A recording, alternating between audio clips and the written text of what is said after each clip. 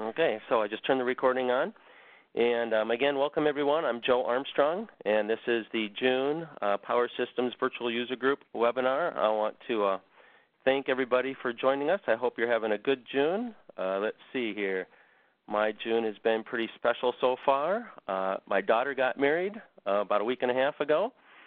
So it's been a great month, and actually my son's getting married in October. So she's the youngest, and the two boys, she kind of prompted them, and the oldest is getting married later.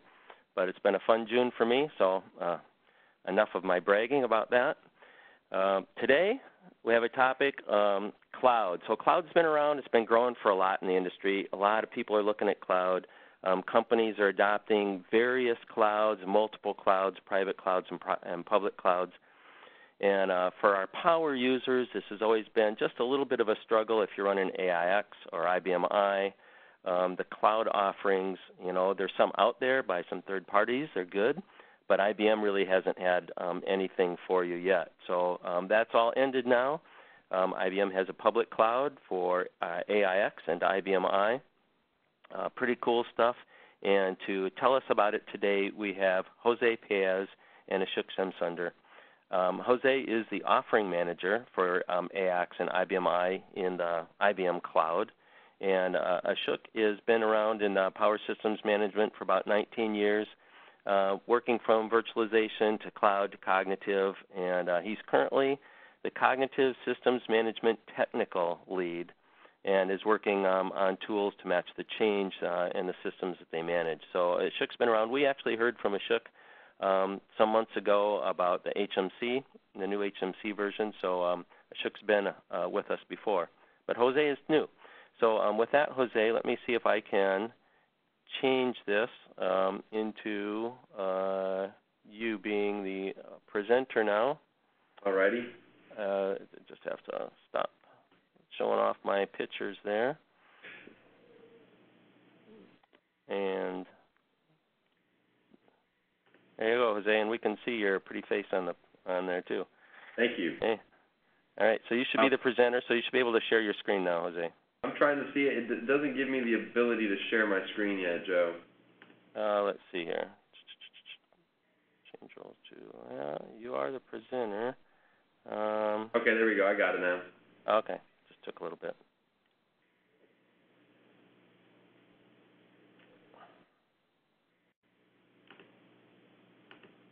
Okay. As I'm sharing, it's taking a minute here. Yep, okay, it's up now.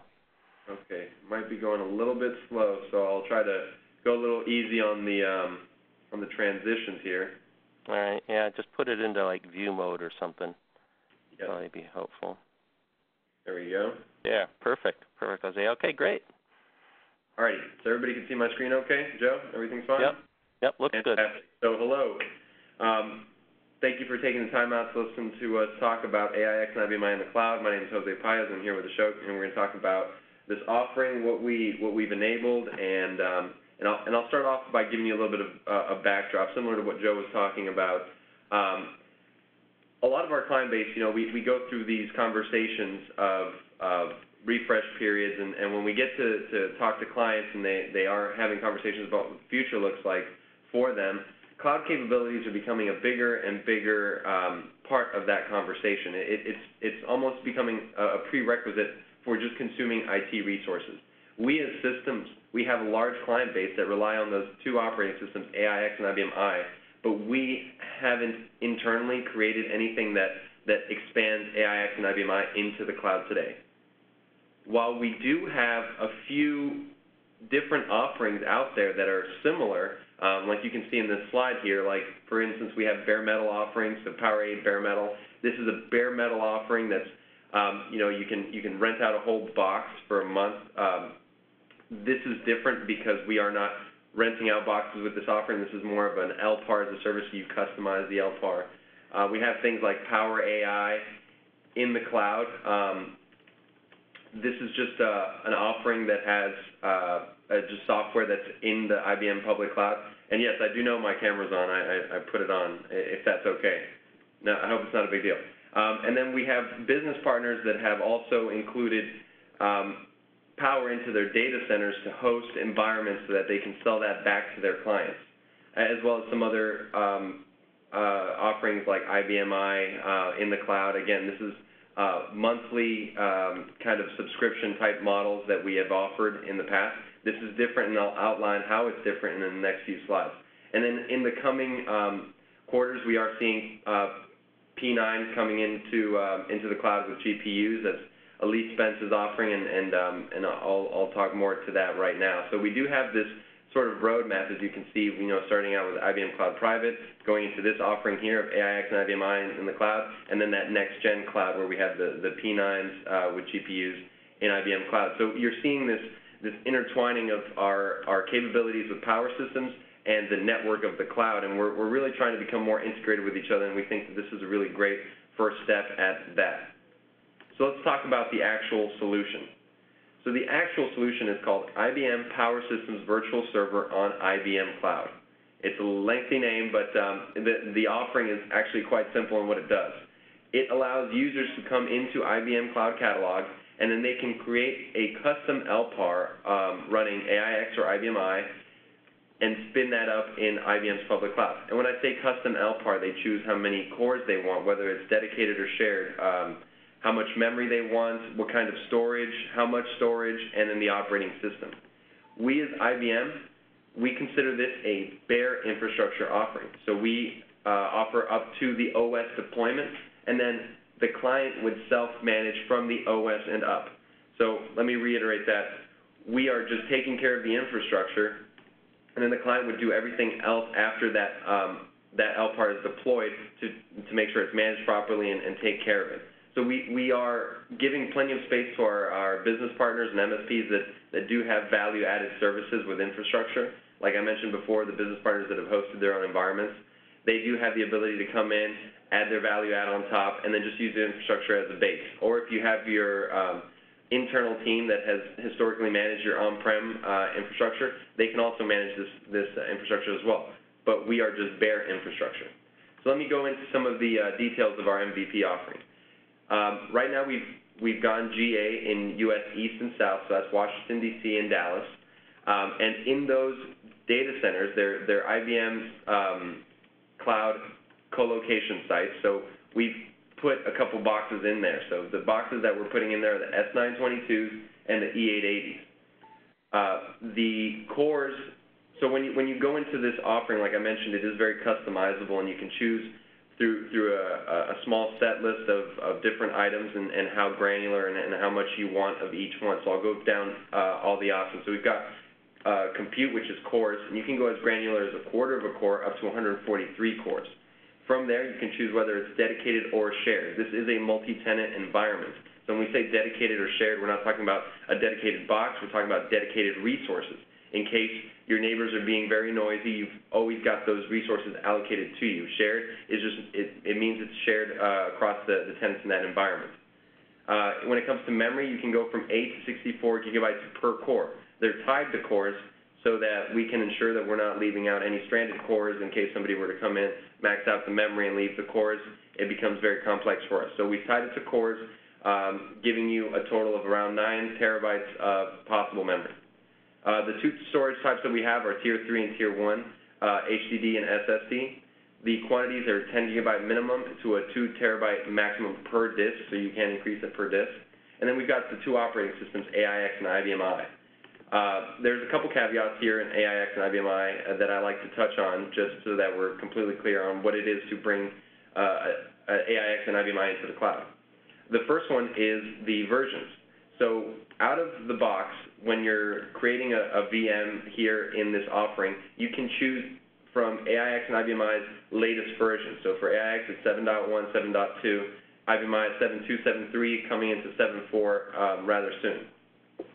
The caveat there is that when they bring their own image, because we do have a bring your own image capability that allows a client to create their own image on-prem and then bring that into the cloud. When you create your own image, when you bring your own image, you have to be wary of the version of it.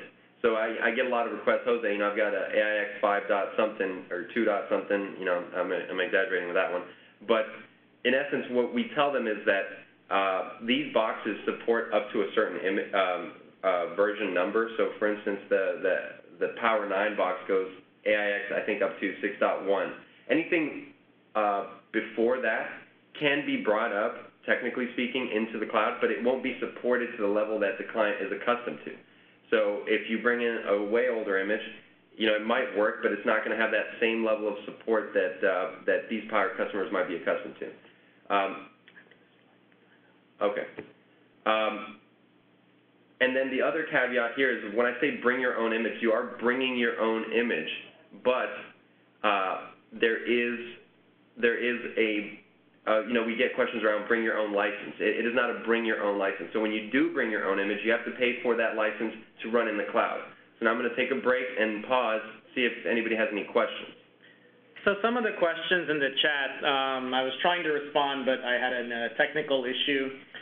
Related to dedicated or shared, that's on the same line as processor. So that means dedicated processor or shared processor. That does not mean dedicated hosting. So this is the same model we're used to with micro-partitioning on Power VM. The point that Jose just made now about operating system support is that we have no difference in the operating systems we support in the cloud versus on-prem. So today you can Google and find system maps that say which operating system is supported on an S922, which operating system is supported on an E880. Whatever those system maps tell you for on-prem, the exact same applies in cloud. So you cannot run AIX 5.3 in our cloud because AIX 5.3 is not supported on an S922 or E880 system on-prem today. If you want to bring your own image, and we'll look at all this when we get into a demo, when you bring your own image and you bring, let's say, AIX 6.1, as long as AIX 6.1 is at a TL level that's supported on an S922 or E880, that's absolutely fine. There's no issue there at all. So to summarize, the OS supported doesn't matter whether you're in the cloud or on-prem. It matters what the platform is, what the Power Server platform is, and we have system maps that are documented out there for many years that say what OS levels are supported on them. Now, as far as the processors go, Jose mentioned dedicated and shared. So it's not a full-blown model you would expect on an HMC today where I can allocate 0.35 entitlement and 5 virtual CPU, for example. This is a cloud. We want to align with existing cloud models out there, but we don't want to lose the complete flexibility of Power VM. So we allow you to allocate shared processor entitlement in increments of 0.25. So 0.25, 0.5, 0.75. As far as virtual CPU goes, every 0.25 processor entitlement maps to 1 virtual CPU. So if you assign 0.75 shared processor entitlement, you'll get 3 virtual CPU. We don't allow you to override that because, again, we are trying to maintain more of a cloud-like model. Now, as far as the shared processor pool goes, when you use shared processors, you are in the default pool of that host or that Power server. We don't have an ability for you to define your own personal shared processor pool. There is the default pool on the system. So hopefully that answers some of these questions around processors. Now, as far as licensing goes, we'll get into this a little bit later when we look at pricing, but licensing is included with this, meaning the base OS license. You don't bring your own license. When you order this, and we'll see this in the demo, you select which operating system you want. As part of that operating system selection, that's where you will be billed based on whether you choose AIX or IBM I. Now, as part of the licensing charge, that includes the OS license and some base LPPs. For your own software, your database software, whatever web server, middleware, ISV applications, you'll have to work with those vendors on licensing. This is infrastructure as a service, as Jose mentioned. We are not providing a managed app service. We are not providing applications to you. We provide a virtual machine and the underlying infrastructure. The operating system and any workload running on there is the responsibility of the customer, so licensing is also the responsibility of the customer. So to summarize, the base OS license is included as part of the pricing. You don't transfer your on-prem license. Any application middleware licenses is the responsibility of the user. Now, as far as the memory and CPU goes, again, we're not trying to remove the Power VM capability. So DLPAR is a very basic operation in Power VM. So absolutely, you'll be able to resize VMs in this cloud. So you can add and remove CPU and memory, attach and detach disks. And as you do it, you will be billed accordingly. We'll get more into how these systems are configured. I know there's a lot of questions, and it would be nice if we could answer everyone on one chart, but I would ask that you have some patience, and at the end of the charts, we'll be happy to answer all your questions, but let's get through the presentation. Okay. Thank you, Ashok. All right, so I'll keep moving through here. This slide really outlines a lot of the things that we talked about already. Just to recap, this is a Power Systems and IBM Cloud co-owned offering, so it's both of our business units working together to bring this to market. Again, we have the S922s and the E880s. We're thinking about adding the E980s as we start to deploy in our future data centers in different geos. This is all going to be done through the IBM Cloud Catalog, through either the command line or you can do it through the GUI. It's going to be available to you, so if you were to go online right now to cloud.ibm.com, you'd be able to search for Power, and then you'd see a big P for a logo, and that's our offering, and you can mess around with it if you'd like. Very flexible offering. Again, you choose all the pieces of it, so cores, types of core, storage, operating system, and then you're charged by the hour. So if you use it for an hour, you charge for an hour, and you delete it, you'll get the bill at the end of the month, but it's still based on the hour. So it is very flexible, and you can really spin things up just to test things out and then delete them when you're done. So you got to delete it for us to stop charging. Stopping it, it's still taking the resources, so that's just getting more granular into how it works, but you can go in there and poke around if you're interested. Like I mentioned before, we've got WDC in Dallas set up right now. Our future is to expand into Europe, so Frankfurt, London, by the end of 3Q, so late September. And then we're going to be going into different geos. So here's actually I'm sorry about that. So this is a list of features, but you know what? I think I don't have. Give me 1 second.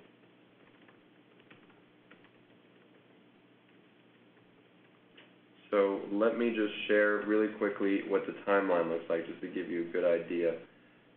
And I have that in a separate deck that didn't roll over. Okay. Go. Seamless.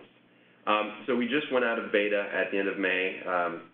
Then we went GA just a few weeks ago now, and again, that's US East and South. Post-GA, we're looking at Frankfurt and also getting that E980 added into there. We have some post-functionality, post-GA functionality listed here, Terraform Provider, and we really just put this, and I put this here just to talk about our relationship with our beta clients and our base clients that have been working with us to bring this to market. So things like Terraform Provider is a functionality that helps automate a lot of the work they do, and this is something that we've got through our continuous feedback loop that we have working with clients and working really closely with our MSPs, both internal and external, as we go into market. And then when we've got compliance, so you see HIPAA readiness. When you make an infrastructure offering like this, it spans across multiple industries, so finance, healthcare, anybody can really take advantage of this sort of offering. So when it comes to compliance, it's essentially, we need everything just to make sure that we've checked off all the boxes and we're able to satiate the needs of almost every single industry that's interested. What comes with this is essentially a very time-consuming process of getting all that readiness approved and checked off. So what we've done is we've created a roadmap essentially of all the different compliances that we're shooting for. HIPAA is one of the first ones, and as we move forward, you see SOC 2 and ISO over here on the right. These are a little bit more time-consuming, but again, we've roadmapped it all. So if you do have a client or you are interested in it, and you don't see your compliance listed there, it is on the roadmap. What we can do is we start testing. Let's start putting some more test workloads on there, just so your team can get acclimated with what it looks like. And then as we move forward and we start to get the compliance that you need, then you can start moving over production workloads. So it is a kind of a progressive type of relationship. So let's just start off by outlining what you need or what the client needs, and then we can move forward in saying when that specific outcome is going to be possible. Again, when we look at the geo expansion, we're looking at Frankfurt, and then after Frankfurt, the ones that we've got in line are UK, Toronto, and Asia Pacific. Right now, it's rather tentative in that we are just moving off of where client demand is. So as we start to talk to our geo leaders, they get back to us and they tell me, Jose, we've got this much capacity that we anticipate in this region, and then that will either move it up or down in our roadmap. So if you are interested and you think that there is a lot of demand in a specific geo, please reach out to me. If you don't see it here, please reach out to me and we can start working towards implementing that. At least I have all the data necessary, so if we go into management, I can make a case for pushing one over the other. Some more functionality that we're pushing out is integrated disaster recovery as a service, backup as a service, and then Linux. All right, 1 second. I'll just click on this one. So some of the personas that we've been looking at, AIX and IBM customers. So anybody that's running an AIX or IBM workload is a user type that we've been studying, as well as MSPs and CSPs. So these cloud service providers or managed service providers that have stood up their own data centers and hosting that back to IBM clients. They kind of fall in the same vein as the ISVs. We make sure that we worked with them, and they were part of our beta program, as well as some of the newer clients that we've been helping facilitate into this offering. So they are part of the process. But when we looked at our personas, we really wanted to focus on AIX and IBM current users, just because we felt that any pain points felt by that first user set is gonna span across all three of these. So some of the quick pain points, and I'll go through this quickly because I really do want to get into our demo, And if you're users of AIX and IBM, you'll resonate with some of these points. The first one being that they feel limited in infrastructure. They can't quickly and economically scale. So having to scale out your infrastructure is time-consuming and also a costly process internally. So having to go through all those hoops to get that infrastructure up and running, it makes it more difficult to be flexible in the market. That's one of the bigger pain points that we saw. The second one is if the conversations do get to a point where clients are just fed up with having to deal with all this and they start talking about replatforming, this is a very costly and time-consuming process as well, in that you have to migrate while you're juggling these critical workloads. It becomes very difficult to do so. And the third one being that if you do manage to take care of all the other stuff, so getting all that funding, getting the infrastructure approved, there is another hurdle here of HR purposes. So getting the AIX or IBM expertise that's more rare in the field to man all that infrastructure. So what we did is we have these three selling points that we like to speak to. So the first one being a consumption model. This is a very flexible offering. So when we look at being limited in that infrastructure, this is as flexible as it gets. Being able to spin something up in an hour and then turn it off when you're done with it, it really does change how clients can move with whatever market demands they're seeing and how quickly they can start to test out new things and really be more experimental with their infrastructure. The second one is we bring this idea of hybrid cloud flexibility. We are still systems. We still sell on-prem solutions, but what we do want is that these on-prem, these cutting-edge on-prem solutions are coupled with a hybrid cloud option of being able to run what you want where you want it. So if you do want to have a burst environment in the cloud, you can do that. Or if you want to use the cloud as just the safety net for your on-prem environment, that is also a capability that we're striving for. This is the story that we're trying to tell through systems, is a hybrid cloud story using a up-to-date on-prem environment, and then that facilitates the most efficient cloud environment. And then also, this is really huge for our our cloud counterparts. So we talk about modern IT skill sets. Bringing this into the cloud, you're doing this all through the IBM Cloud Catalog. It allows clients to also look at what else is available on the IBM Cloud Catalog and start to look at integrated offerings that could benefit them. And this is a good foot in the door for our cloud counterparts. When I talk about business partners, I do always put up this slide because, they tell me, Jose, we're an MSP, we have our own data center, you're doing something very similar, it makes us worried. I tell them to not worry about this because, in essence, again, we are just bare infrastructure like Ashok has mentioned. We just take care of the infrastructure. There are a myriad of services that our MSPs and CSPs provide back to their clients that we are not delving into. So things like migration, things like backup, HA and DR.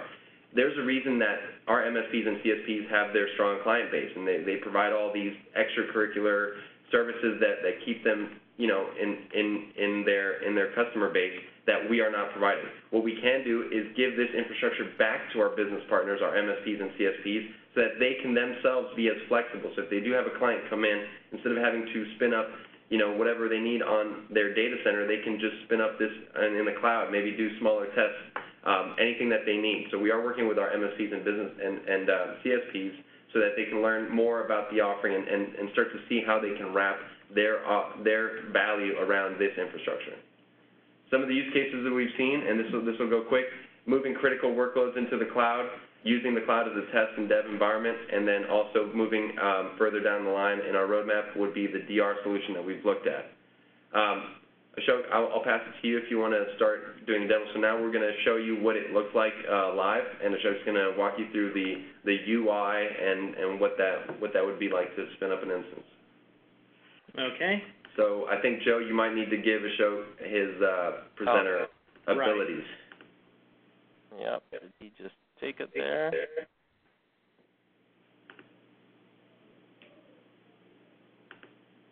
So Ashok, did you get the make yourself the presenter? One sec. Share. It just still gives me the option to share a file only. Yeah, for me it took me like a half a second to come up. Okay. Oh yeah, right here. Wait, that little arrow? That's not it?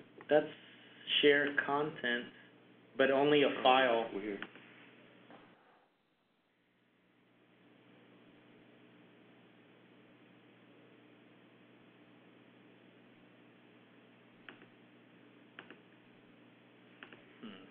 Okay, so what I'm going to do is, hang on, Ashok, I'm going to reclaim the host role and then make you the presenter, okay? Okay. Oh yeah, maybe I'm supposed to do it.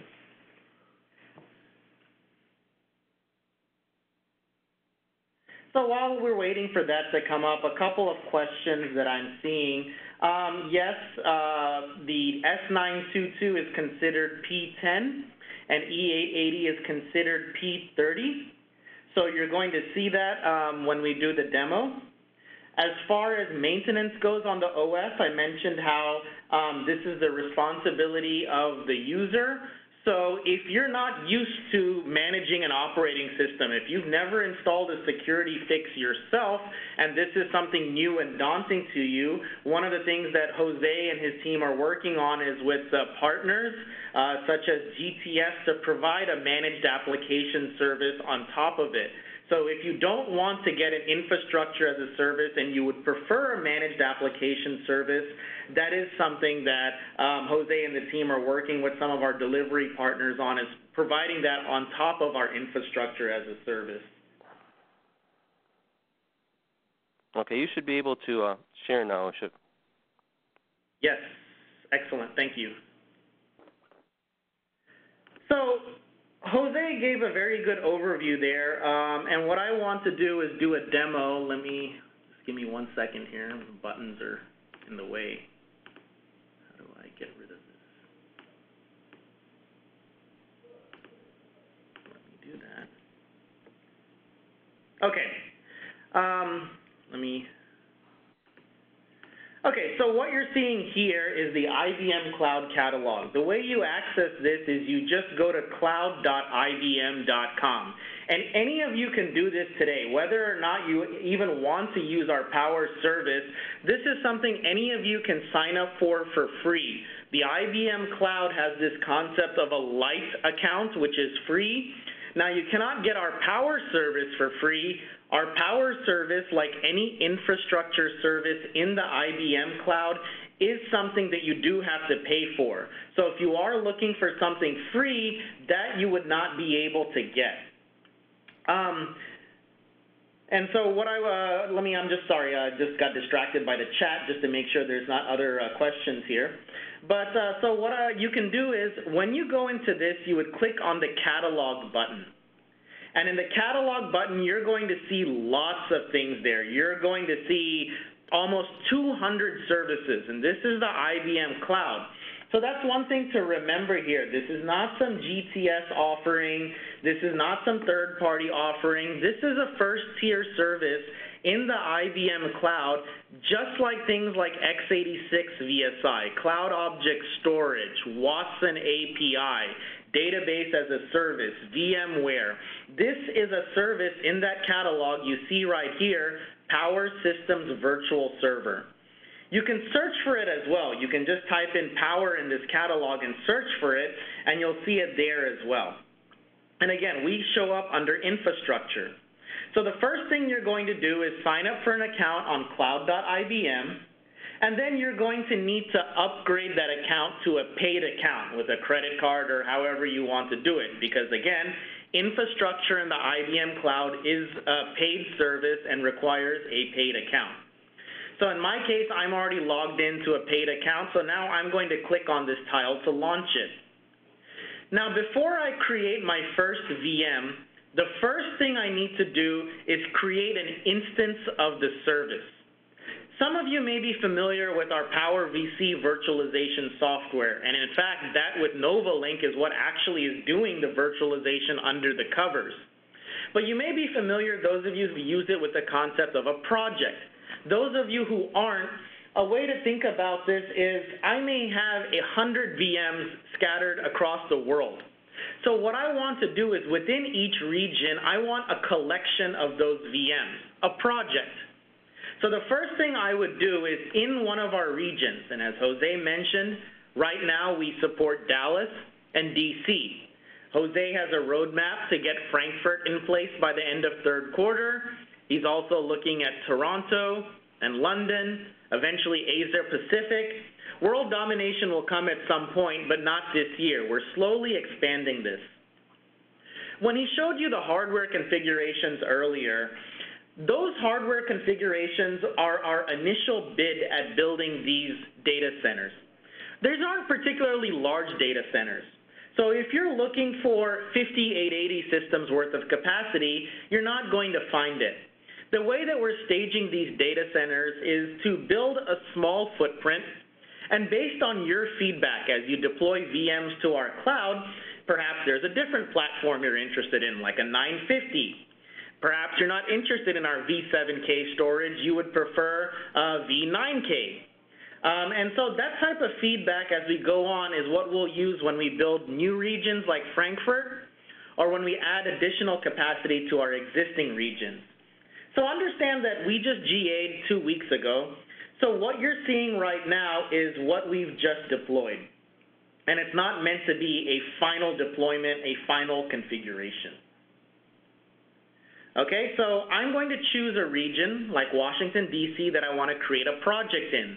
At this point, I don't have to pay anything because, again, I'm just creating a service instance within which I'm going to create VMs. So you're charged per VM. I'm not creating a VM here. I'm just creating an instance of a service in a region within which I'll create VMs. You can add some tags, like I can call this WDC dev or WDC DR or whatever you want to call it. And you'll see here that we have some information here on pricing. So that's a very important question most of you would have, is how much does this cost? Now, as Jose mentioned, this is a monthly billing service, meaning at the end of every month, you're going to get a bill. However, today is the end of June, It doesn't make any sense that if you create a VM today, we bill you for the entire month of June. That's just not fair. So we prorate it. So we actually meter the data on an hourly basis. Every hour, we measure how much resource allocation you have, and we report it. This way, you're prorated on the billing. Here, it shows you the per-hour price that we would meter you at, and it depends what system. Are you using our scale-out system, the S922? Are you using our scale-up system, which is the 980 system? Which operating system are you using? So all that will depend on that here. Now, if you don't want to do the math on a piece of paper, you can click this Add Estimate button, and that'll bring up a pricing calculator. Now, I'm going to admit this calculator is a little bit confusing because what it's asking you for is how many hours do you want to use the service. So if you want to know how much a VM would cost a month, let's say, for example, I wanted to create a VM on an S922, which is a scale-out system. I want one dedicated processor. I don't want shared processor, so I want one. One is not the number I need to type in here. If I want to know how much this is going to cost me for a month, I actually need to type in 24 hours times 30 days in a month, and that's the value that I would type in here, not one. So I have to multiply the amount of resources I want by the number of hours that I plan to use it in order to get an estimate.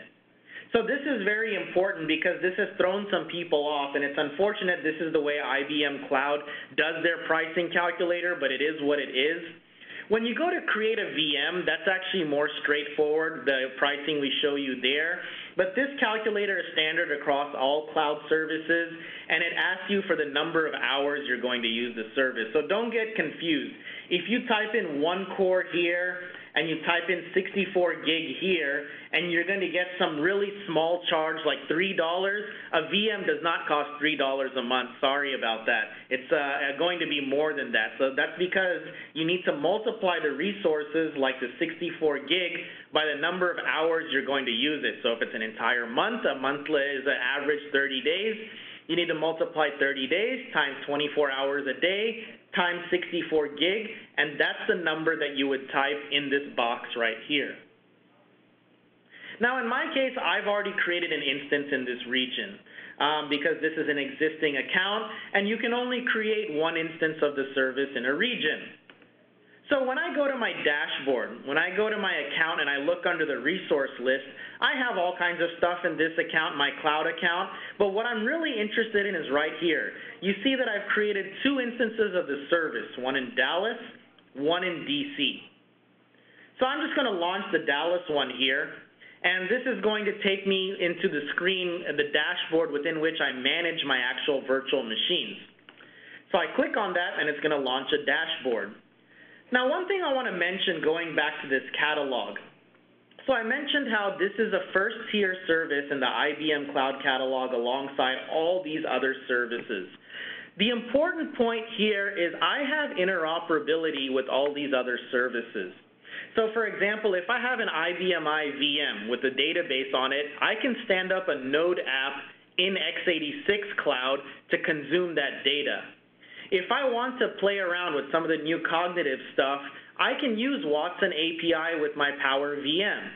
If I want to copy a MakeSysB or a captured image from Cloud Object Storage in the IBM Cloud to my Power Virtual Server, I can absolutely do that. We'll look at that in a bit when we look at a chart on networking, how you actually configure all this to work. But the point being here is we have full interoperability with all the other services that are in the x86 proper cloud. So when I go here, oops, looks like I'm having some network issue over here, and I didn't get it. Let me try that again.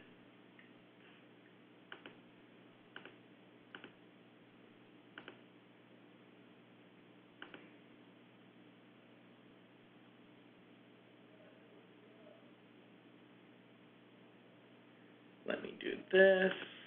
Let me bring that up again.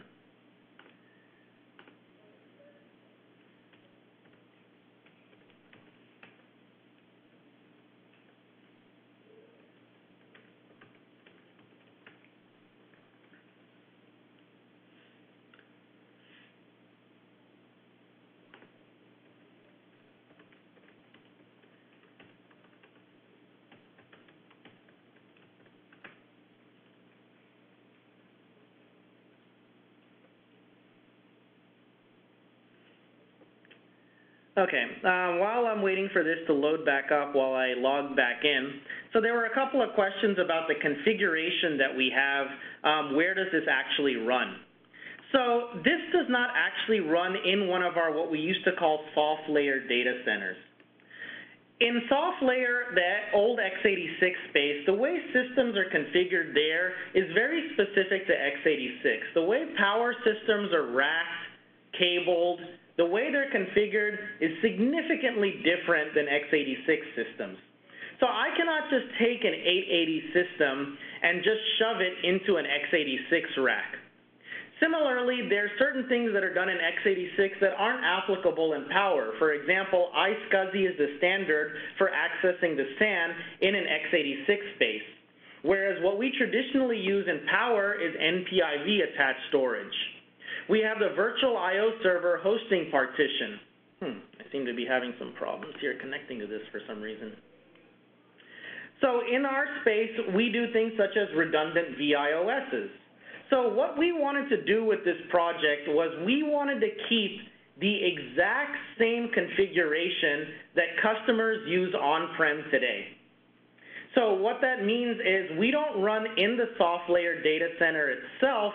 We actually run in a co-location site, which is a building that's basically adjacent to the soft layer building. And so there, we're able to do all the same configurations that customers do on-prem today. So any question you have about how is the system managed, we use PowerVC NovaLink, which most cloud customers use today. How do we connect to storage? We connect with NPIV. How do we do networking? We use shared Ethernet adapter over the virtual I/O server. Oh, that's unfortunate. For some reason, I'm having some connectivity issues here today. Don't know how that's going to work for the demo. So all the configuration that a customer has on-prem today, that's the exact same thing that we have in this co-location site. Now for storage, we use a V7K, as Jose showed in an earlier chart. It's a Gen 2 V7K, and we will be using Gen 3 when we expand into Frankfurt and other data centers. He showed that we have an 880 system right now for scale-up workloads. We're going to move to a 980 system as we go into other regions as well. So unfortunately, I'm having some network issues with my laptop right now, so I'm going to have to kind of speak to the demo.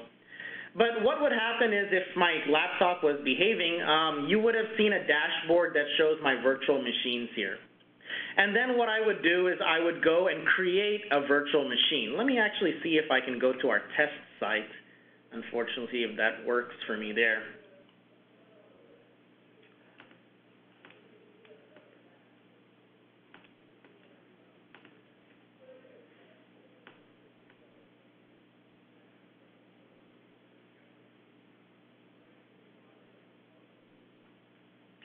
So there seem to be some questions in the chat about HMC and NovaLink.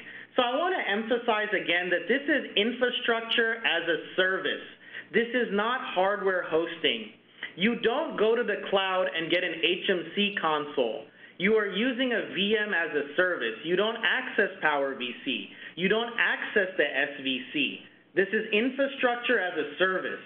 So any questions about how do I get on the HMC? Why do we use NovaLink instead of an HMC?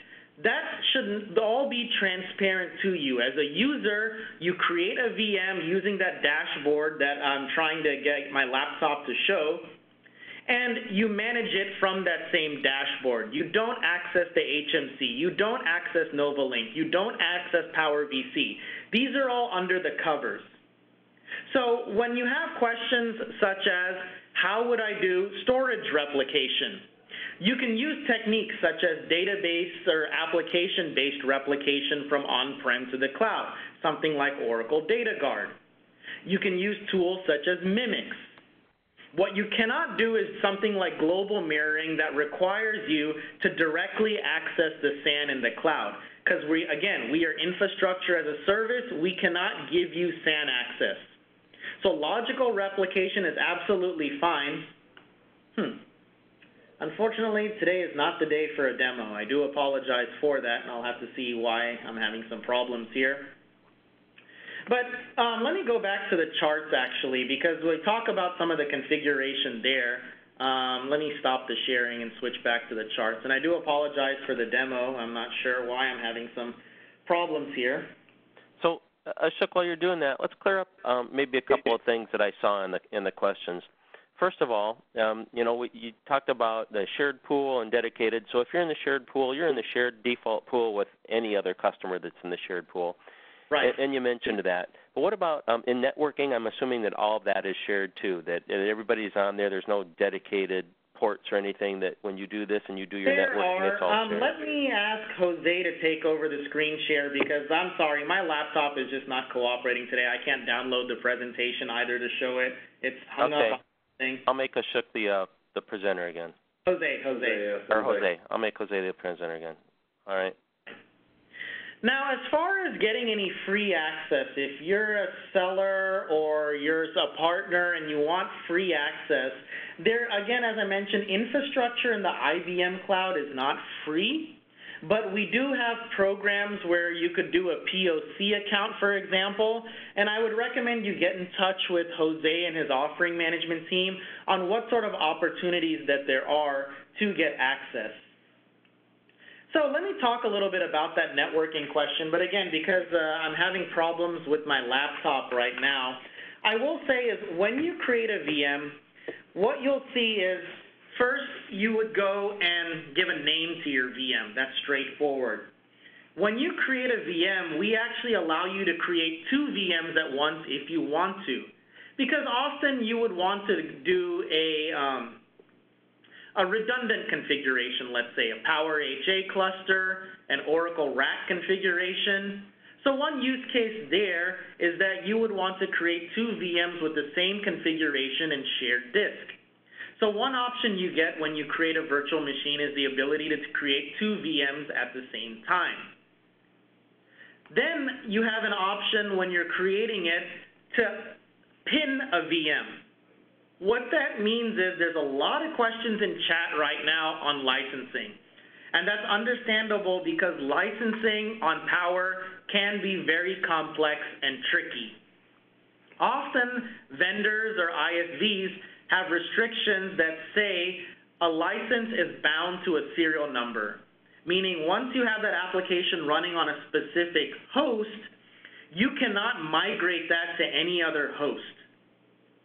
Now, when I say migrate, you don't migrate anything yourself.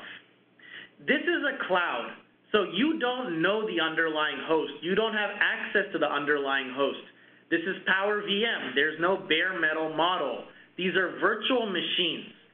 So they are migrated automatically as part of maintenance of the cloud. When we need to do a firmware maintenance on a system, and understand this is a cloud, so there's zero downtime. We have an SLA, in fact, that states we have 99.5% uptime. So if we need to do something like upgrade a VIOS, we have redundant VIOS so that we can do a rolling update of the VIOS. If we have to do a non-concurrent firmware update on a host, we use live partition migration to move all your VMs from one host to another. If a server dies, we use the Power VM remote restart feature to recover that server on another host. So we have all this facilities in place to make sure the VM goes down. But again, licenses may prevent you from actually using this. We cannot migrate you to another host. We cannot remote restart your VM. So for that, there's an option when you create a VM to pin it, meaning that no matter what happens, never move this VM to any other system. So that's also an option you'll have. When you create a VM, you can specify, as we mentioned, the number of dedicated or shared processors you want, the amount of memory you want. Now, we do maintain a 1:64 ratio, meaning for every core that you assign to a VM, at most you can assign 64 gig of memory. So if you assign 2 processors to a VM, at most you can assign 128 gig of memory. The reason we do this is to prevent resource stranding. We don't want a customer going on a 922 system creating a VM with one processor and 500 gig of memory, thereby preventing anyone else from using any of the remaining processors because all the memory was exhausted. So if you have plans of creating a 2-processor, 4-terabyte VM, sorry, you won't be able to do that. Now, on the billing I showed you on that page, billing is done as long as the VM is holding on to those resources. So when you create a VM, it has resources assigned to it. And as most of you are aware in Power VM, when you shut down an LPAR, the resources are still assigned to it. So this is not a utilization model where once you shut down a VM, it's not using the resources, so you're not billed. Power VM still has resources assigned to that VM, so at any time you boot it, you're guaranteed those resources. So inactive VMs are still going to be billed. That's something important to keep in mind. Now let's start to look at networking. You'll have 2 options for how you can connect a VM to the network. Let's first start with the simplest one, which is public networking. In public networking, it's just an on-off button. You say, I want my VM to be on a public network. So this is this example here, this customer we call Pepsi over here. They're using public networking. So what happens there is we will auto-assign an IP address to that VM, which is the Pepsi VM at the bottom of the screen. And the way network connectivity works is the customer would access the VM IP address, and the dashboard, which my laptop won't let me show you, it'll show you what the IP address is, and you'll be able to access it. So I can SSH to it. I can open up a browser to it if I have a web server running. All that public traffic is routed through this virtual router we have here and what we call a direct link. A direct link is a fiber connection from that soft layer to our colo building that I talked about. Remember, power is not in the same building as x86, it's in the next door building. So we have something called a direct link dedicated, which is a hardwired fiber connection between the 2 buildings, and that's what we route public traffic over. This direct link dedicated is owned by us, IBM, and so the routing of that public network traffic is provided as part of the service. We don't ever charge you for any of the network traffic. So whether you're using public networking or you're using private networking, doesn't matter, you're not charged for that. Now, one of the things is, I don't want to use public networking. That's not secure. This is fine if on day 1 you wanted to just create a VM and kick the tires on it. You're fine putting it on a public network. But more than likely, if you're putting some sort of production or some sensitive workload, you don't want to put your VM on a public network. It needs to be on a private network. With private networking, which are the boxes that are called Coke on this chart, there you have much more flexibility. So with that, what you can do is you can create up to 8 private network interfaces on a VM. And unlike public networking, which is just an on-off switch, you actually define the IP parameters of a private network interface. So what you would do is you would create a private subnet. You can either do this as part of creating a VM, or you can do it outside. If you want to put all your VMs on the same subnet, you'll have the ability to create subnets separate from a VM. But when you create a subnet, you specify a CIDR, an address range, an IP address for a VM, a gateway, DNS, all the same things you would when you create any sort of networking configuration. And then you put the VM on that. The nice thing about this is you can actually have this concept of bring your own IP. So if you're using a certain IP range in your on-prem data center today, you can create a VM with that exact same IP range. Now, that doesn't mean it's automatically going to be able to connect to your on-prem infrastructure. We'll talk about that in a second. But private networking gives you flexibility in defining what IPs, what subnets your VM is on. Now, when I define a private network and put my VM on it, that private network is just within that colo site at this point. I need to be able to connect to it now. How do I actually get to that VM? I'm not using public networking like Pepsi, I'm using private networking. So how do I get to that? There's a couple of ways you can do it. First of all, we talked about with public networking, all the traffic between soft layer and the colo is routed over an IBM-owned direct link. In this case, private networking, you can't use that direct link anymore because now this is private traffic. So you, the customer, actually have to allocate your own direct link. But you don't need a dedicated connection like we had for public traffic. You can use a private one or a shared one called Direct Link Connect, which is basically a virtual circuit that goes through a service provider. In our case, our service provider is Megaport. When you look at the documentation, we walk you through how to actually create one of these, what options to choose. But what you would do is create a Direct Link Connect yourself under your cloud account, and we would connect that to your private network in the colo. So now what this Direct Link Connect has done is it's allowed you to connect soft layer into the private network in the colo. Now when you're on-prem, this is the box at the top that says Coke. He's outside the cloud. He's in on-prem. What you can do is you can VPN to soft layer. Let's say that box in soft layer that says Coke is an x86 virtual machine. I can VPN to that, and then from that, I can SSH to my Coke private network over this Direct Link Connect. Another thing that I can do is where this box in soft layer says Coke, I can create a virtual router. And I can use that to tunnel my VPN traffic that comes in through the internet over my customer-owned Direct Link Connect to the box called Coke. So there's a couple of different ways that I can establish connectivity from on-prem to that private network the VM is on.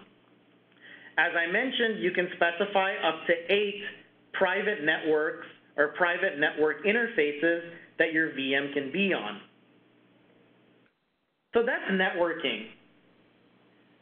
Now, here's a couple of charts that just show configuration. This is basically the same thing that I mentioned that shows you that the configuration here is no different than what people do on-prem today.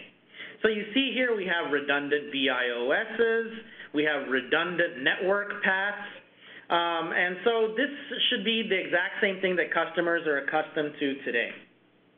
Now let's talk about a little bit on storage here. So here's the hardware again.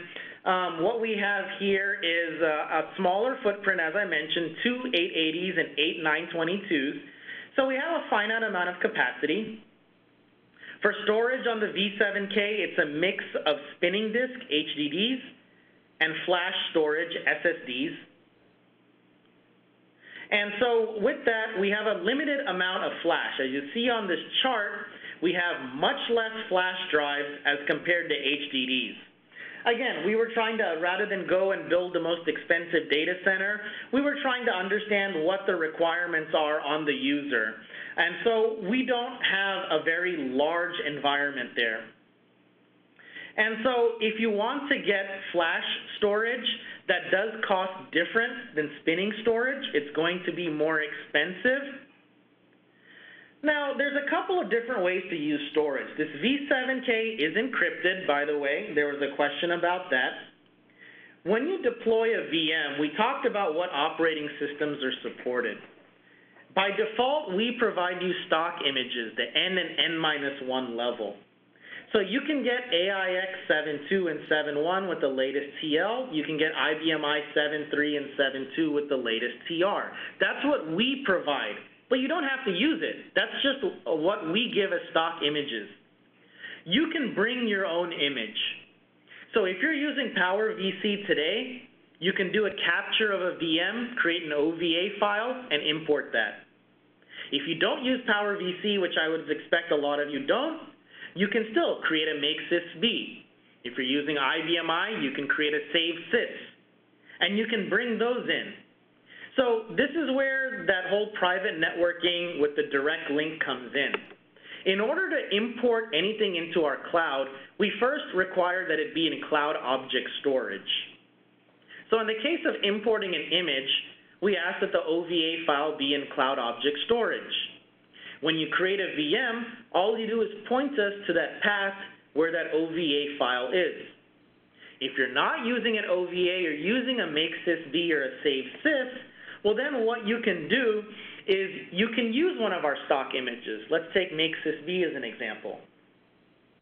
Create a VM using one of our stock images like 7.1 or 7.2.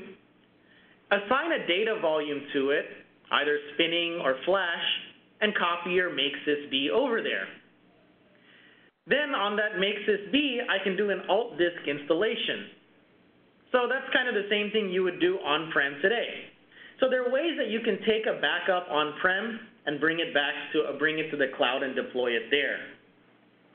Now, once you have your VM deployed, actually let me make one more comment on storage. So I said we have a mix here of flash and HDD. Boot volumes always go on HDD. You don't have a selection there. The earlier chart that Jose showed where he said you can create multiple disks from sizes ranging from 10 gig to 2 terabytes is applicable to data volumes. So you can create multiple data volumes of various sizes and choose what type of medium you want to use for it, flash or spinning. When you have created a VM, you have it up and running, you have the operating system you want, at that point you can capture it. So let's say you wanted to clone a VM you put into the cloud. You can absolutely do that by capturing it. So we have an option to do a capture. You select what data volumes you want to be part of that capture, and we'll create an OVA that goes into your image catalog. You have an option of exporting that image to cloud object storage if you want. One note on cloud object storage is that you can go use that today. I mentioned any of you can go to cloud.ibm.com, create an account there and access it. You can play around with it. To upload it, you can use an Aspera agent. You can use S3 API if you have some script. There's a lot of documentation on cloud object storage, and that's not our offering, so I won't get into it, but there are a couple of ways that you can upload files to it. In my experience, to upload 20 gigs takes a little under 10 minutes. So I know that some images, like if you captured an IBM image, that can be 80 gig or larger. So that's going to take a little bit of time depending upon your network connection. But once you import it from object storage, it's in that image catalog. I showed you earlier, you create this project in a region. When you import an image, it's part of that catalog in that region. So it's not something that you have to repeat over and over and over again. This makesysb I talked about, the savesys, we have documentation on these processes. You guys are the experts that know more about makesysb and savesys, so I'm not going to go and repeat all the processes here and educate that. We have a lot of documentation on that, so I'm not going to go into all those instructions there right now on it. But there are ways to bring in your backups however you want. Let me go to the next chart now. This just basically shows you what our colo looks like, and the point being here is it's really no different than what you'll see in your on-prem data center. Now, I talked about how you're able to do backups, or rather I said how you can do a capture of a VM. A question that often comes up is, what does this mean for backup?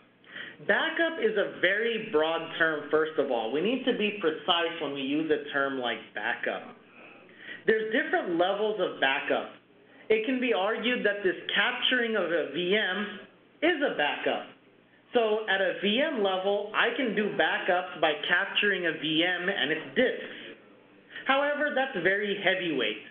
And maybe there's databases that I can't quiesce to get a clean backup. I want to do something more at the application level. That's also possible. If you look in the x86 space, typically agent-based backup, that is an agent running in the VM that does a backup of certain file sets, is not part of the base infrastructure offering. It's an add-on that you can purchase. They're similar to concepts like that here as well, where, for example, you can use TSM on AIX.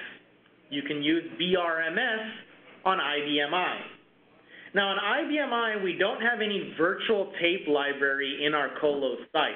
So what you would need to do is for something like TSM or BRMS, you would have to configure them to use cloud object storage.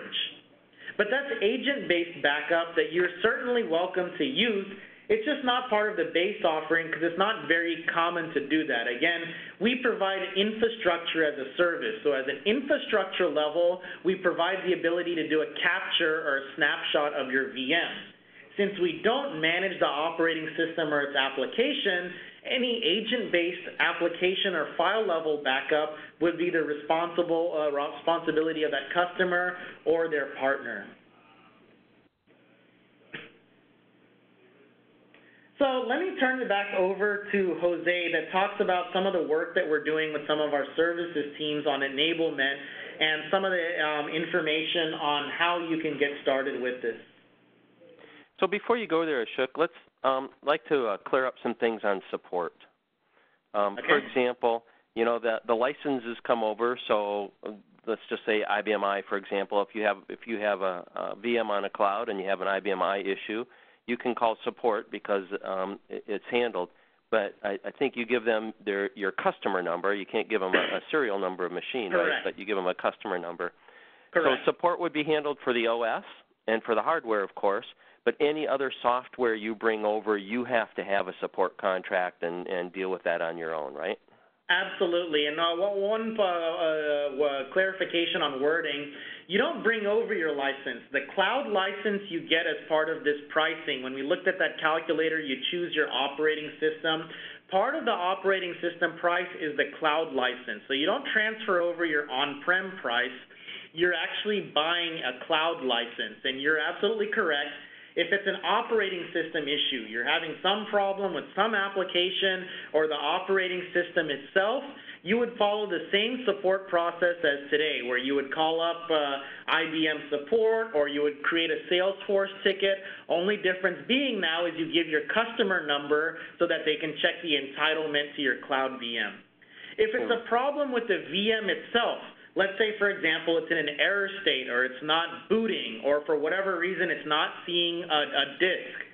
In that case, you open what's called a ServiceNow ticket. Any of you who have a cloud account, you would see in the upper right-hand corner there's a button called Support. And we provide instructions in our documentation on how to fill that out to open a ticket. You'd open a case against our infrastructure as a service, and then we would go and service that. Okay, now, but something where it's not with it, for example, DB2. You bring on and load a DB2 database on your AIX partition, for example. How you have to have a license for that somehow, right? Right, exactly. Okay, and your support goes with whatever support contract SWAMA you have with that particular license. Right. Okay. And similarly, like questions earlier, there were questions about running PowerHA. I said how our user model allows you to create 2 VMs at once if you want to create a PowerHA cluster, but PowerHA is software outside of AIX, so you would have to license PowerHA for the cloud separately, and the support would work the same as it does with PowerHA on-prem today at that point. Okay. We don't have anything for like a CBU, though, offering, right, in the cloud? CBU, as in, remind me again what that for was? like so a backup. So it's really an HA backup for IBM I, where the licenses you're not paying for any licensing fees because the licenses really just transfer over. So there's no IBM I license. Right. You can't bring your own license. There's one, I guess, right? But yeah. So we don't have really a CBU, a cloud CBU offering yet. Yeah. Okay. Some other questions I saw while I was talking was there was a question that I was asking, since I used the word soft layer, unfortunately I know that's not a word we use anymore. We call everything the IBM cloud, whether it's infrastructure, platform, SaaS. But there was a question about there was an old IMS portal, control.softlayer. Is that where you would go? As you saw in my demo that unfortunately got cut short, I went to cloud.ibm.com. You don't go to control.softlayer. If you go to control.softlayer, you're not going to see our service there. You're only going to see it in that cloud catalog, that cloud.ibm.com. So I know I said I mentioned the word soft layer, but understand that that's not something you will find in the soft layer catalog itself. Now again, like the point Joe mentioned is on the licensing of software, these are not going to be the same licenses that you run on-prem. There is no bring your own license. So I'm still seeing a lot of questions about serial number, and that's not how it works in the cloud because there is no serial number that's exposed to you. Now, to be fair, some of this is still TBD. One of the things that Jose and his team are doing are working with a lot of these various software vendors, some of these ISVs to try and figure out what the licensing strategy is. But it's all going to be the same, whether it's PowerHA, whether it's Oracle, whether it's AIX, IBM. It's going to have to be tied to a customer account. It cannot be tied to a specific serial number simply because this is a cloud and you don't get dedicated hosting. Easier said than done. We still have to figure all this out. I do know for base OS support, IBM and AIX, they're already set up to field calls where you give your customer number, and so you shouldn't need to give a serial number. As far as other third-party software, still working on that, so there may be some hiccups there where you call and say, I'm running in the cloud, I don't have a serial number. Are there some other questions before we go back to some of the enablement information? Not that I can think of right now. I'll have to look through the list. So we can go ahead and continue on with the enablement stuff that Jose can cover. Okay. And one real quick, just want to reemphasize again, there is no dedicated hosting here. This is a multi-tenant shared environment. So the simple physics of it is when you ask a question like, am I guaranteed the same IOPS I have on-prem, that's kind of tough to say yes to. You're going from a dedicated host on-prem today to a shared environment. So the physics of it says that more than likely you would not be getting the same IOPS for it. So that's something to understand is right now there is no dedicated hosting option for this. This is a shared multi-tenant environment.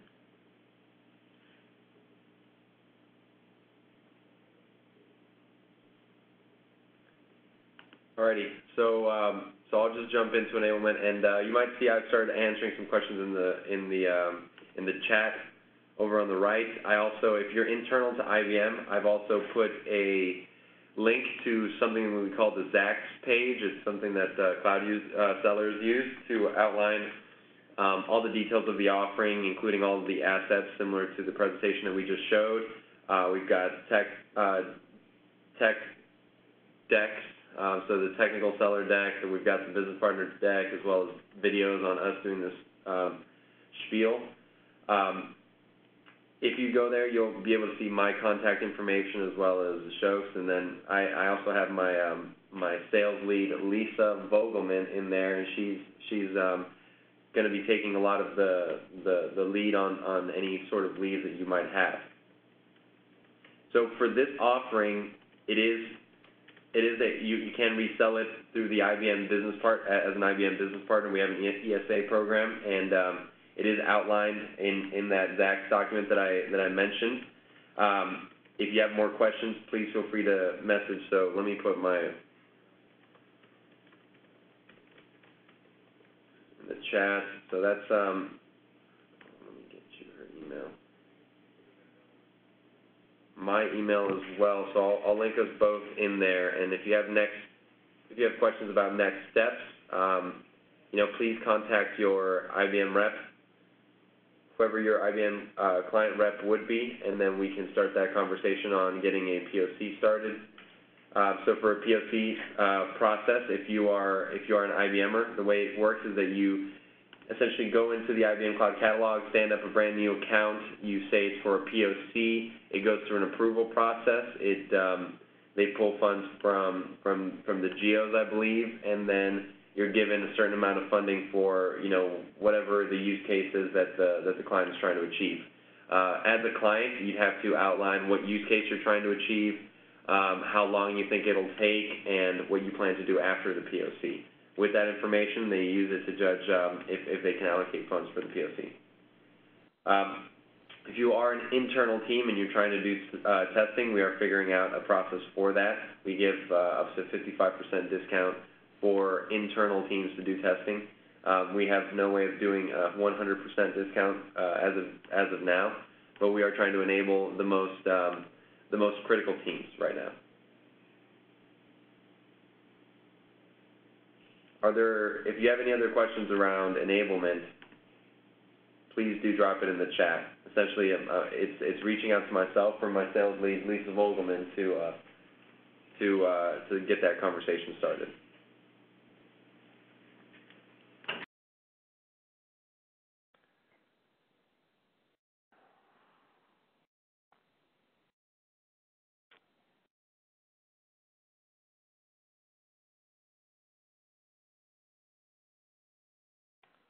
So, Jose, I'm just looking through the chat a little bit. I'm sure that Ashok is too. There's some questions on integrating it with other hybrid clouds. Hey, Joe, could you repeat that again? I'm sorry. So there's a question on integrating this with other hybrid clouds. So one of the things is we have for our interfaces a command line, GUI, and API. So for programmatic integration, you could use the API. One of the things that we will be working on going forward is a Terraform provider. So this would provide the integration point with the Cloud Automation Manager and therefore ICP. Doesn't exist right now. So any sort of programmatic integration you want to do would be done through our API. And in our documentation that you find in our service in the catalog, we have our API documentation there you can see. Okay. So there's some questions on getting back to the whole other software that's not provided as part of the cloud that users bring on their own, right, that they want to load onto that VM as part of their, supporting their workload or whatever. So for those licenses and in those cases where, the standard license is that the standard app is licensed by serial number, that's something that they really have to work out with that ISV and that provider, right? Right. And they must run into this with other clouds. Providers must run into this with, clouds getting to be pretty popular with other cloud instances as well. But there's no stock answer, I think, that we can give. Yeah, I mean, we are working with some of these partners and ISVs, but there's such a massive ecosystem. There's 1,000 ISVs. We may have maybe 2 that we figured out licensing with, but a lot of that is going to have to be driven by users and from the ISVs themselves. It's really tough for us to go and solve everyone's problem. We're focused on our IBM software like PowerHA, for example, and getting the licensing for that working in a cloud model. We can't go and solve that for the whole world. Right. Okay. But and PowerHA is really a good example, actually, Ashok, because that's licensed. Well, that's licensed by Core. It's tied to a serial number. So we must have something for the cloud for that we work out with our customers. Okay.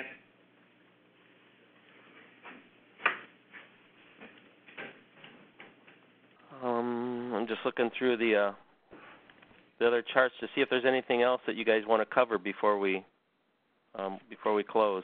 If there are questions in the chat, I can answer them. For some reason, chat, I can't scroll through, and it's just having all the technical issues in the world during this VUG today. You are. I'm in the chat, but I can't scroll through it. When I try and go up and down, nothing happens. Oh, let's see. My laptop is hosed. Pronounced Jose. All right, so I've put my information there as well as Lisa. I think a lot of these conversations that we have with clients are going to be ultra specific to whatever the client needs. So if you are hearing this talk and you do think of a client, or you are a client and you are interested in something like this, please reach out to myself or my worldwide sales lead, and or both of us at the same time, and we can start to answer some of the more unique aspects of your workload or whatever use case that you're intending to do with this sort of offering, and then we can start to outline next steps there individually.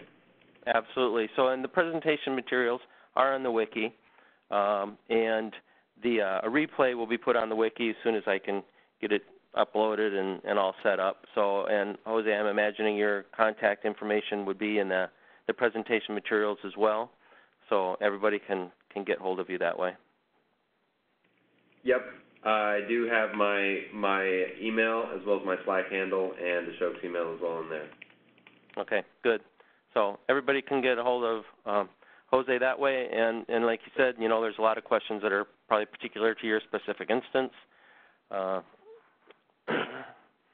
And I would say that, you know, as a starter, going out and creating an account, which doesn't have any cost to it associated with it, you know, and start that way and to get a little familiar, and then can create VM. Sounds great. Okay, well, with that, I guess we're pretty much wrapped up then, right? If you guys don't have anything else to add? I actually, okay, my laptop, I just rebooted it. If we have 5 minutes, I can actually show the demo. Oh, sure, go ahead. Let me see if I can make you presenter here, Shook. Yeah, sorry about that. Yeah, I think it's actually the WebEx that was hanging my laptop. There's too many people on here. No, yeah, not quite. All right, so you should be presenter now. Okay. Able to share.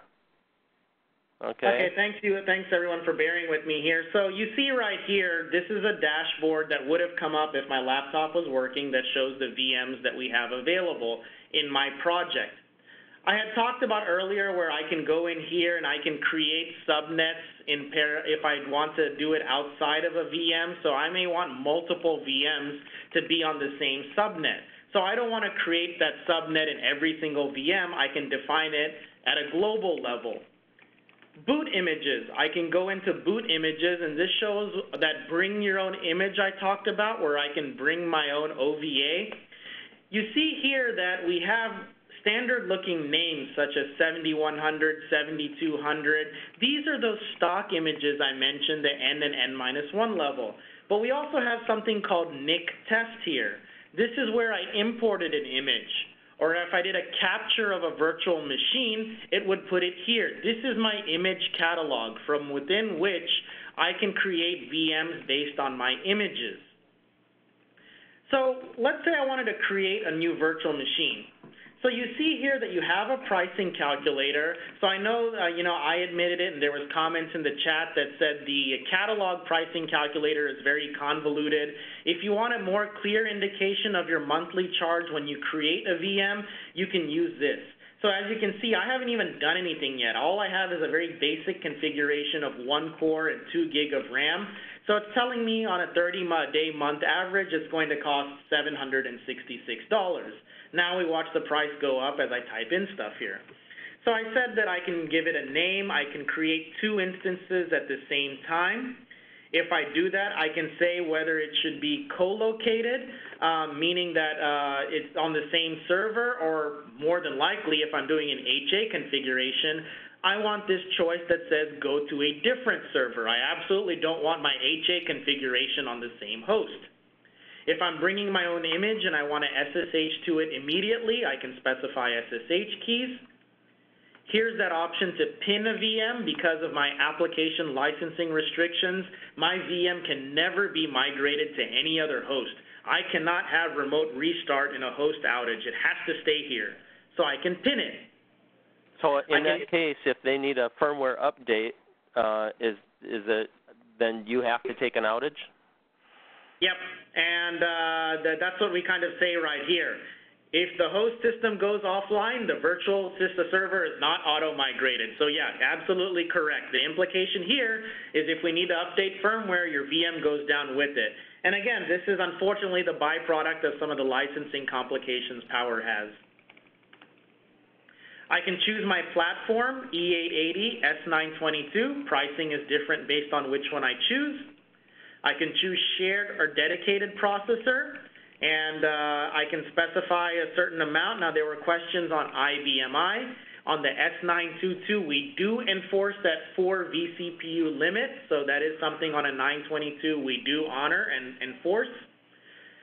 You can choose the stock image or an image you've brought. In the case of I want to import my image, I choose custom image and I say where in Cloud Object Storage that image is that I want to import to my catalog. We talked about how for boot disk, you don't really have a choice. Based on the size of the image, we'll allocate an HDD of that size. But for data disks, I can choose multiple data disks. So you see here from anywhere from 10 gig to 2 terabytes, I can choose spinning or HDD, and I can say whether it's shareable or not right here. It's just an on-off that says I would choose yes because I'm creating an HA cluster. For networking, I can have an on-off switch for public networking, or we talked about for private networking, I create a subnet where I specify my own custom IP parameters, and I can do a bring your own IP. Once I have this created, if I go back to my virtual server here, I can always go and edit this at any time. And I mentioned earlier, DLPAR is supported. When I go to edit it, if I go here, for example, and let's say I added another 0.5 entitlement there, and I hit next, it's going to tell me, okay, now I have to pay another $60 a month for adding that extra 0.25 entitlement. We talked about all the network connection options, but of course, if you don't have network set up, you just want to open a console or what we call a virtual terminal in AIX, the 5250 console in IBM I just click on this icon right here, and a virtual terminal will get opened up for me, or in the case of a green screen, if you give it a second. And over here, if I had put this on a public network, mine isn't. You see that this button here is off. But if I had, there would have been a field here that said external IP, and that's what I can directly connect to if I just want to do public networking and not private networking at this moment. But I have my terminal here, and I disconnected it. Oops, sorry about that. But anyway, the point being is regardless of IBM I or AIX, I can launch a terminal to it if I don't have network connectivity to it. Similarly, if I'm doing public networking and you can SSH to the IP address there, for you IBM I people, you can launch Navigator against that public IP. And if you want to get any information about what we discussed here, you want to see some of the pricing information, you want to see the documentation, you can go out to cloud.ibm.com today and you can read up on this. So thanks for giving me an extra 5 minutes to do the demo. Sorry it was so rushed. Actually, it's very nice to see it in action there, Ashok. I appreciate you bringing that up and being able to go through it. That was nice. So, but we are at the end time for this, though, so we will shut it off here. I want to thank everybody for joining us this month. I hope you have a wonderful summer. Especially I want to thank Jose and Ashok for doing this for us, this newly announced product, and letting us know about it. So thank you, guys. And with that, we'll just call it a wrap and see you all next month.